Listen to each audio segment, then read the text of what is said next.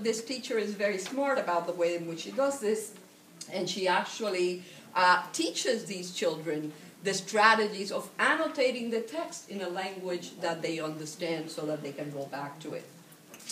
This is something else I saw in another school. The students were reading wholes in the ESL class, but there were 4 new arrivals who did not understand a word, and the teacher went out after prodding from the principal and the coordinator and bought the same book in Spanish, and now the kids are reading hoyos. Those 4 kids are reading hoyos in Spanish while the rest of the group reads holes, so that then when they discuss it together, this is an ESL, this is an English class, when they discuss it in English, they have at least the content so that they understand what's going on. And you know that this is the first step to learning a language. The way in which we learn a language is we develop receptive ability, we develop understandings, we start understanding the message. And if you understand the message, it's much easier to make sense of the language that makes up that message. So that's another thing that I've seen. I've also seen bilingual graphic organizers, in another school, right? Where they not only have the graphic organizers in 2 languages, but they also have cognates in the 2 languages. So that's, that's amazing. There are many schools that are building, these are structures, new bilingual programs. Those are some of the ones that I know about. There are probably more. And there are also, and I should have written this here, there are also ESL programs whose structures are changing, right? Because you're thinking, well, what is it that we need to do? Do we really need a teacher pushing in?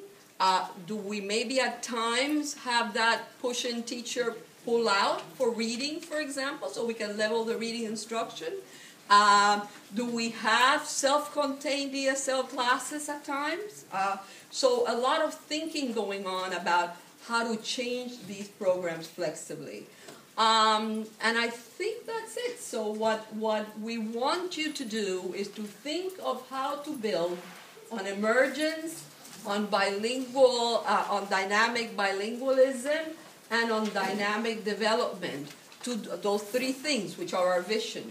To do that by always recognizing bilingualism as a resource in whichever way you can in your school, because every school is different, and one of the things I am so aware of now, that I was aware of before, but now more than ever, is that every school and every community is a world.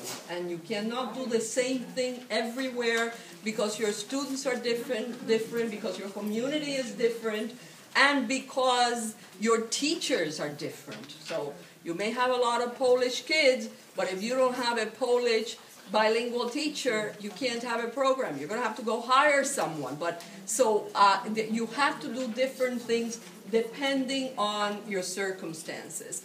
And the second thing then is to make sure that you don't stop with bilingualism as a resource just for those kids that need it, but to think of bilingualism as enrichment and to build this multilingual ecology throughout the school for the entire school population.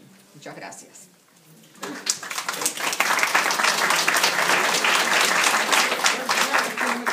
We have 4 minutes for questions. 4 minutes for questions. Okay. Any questions?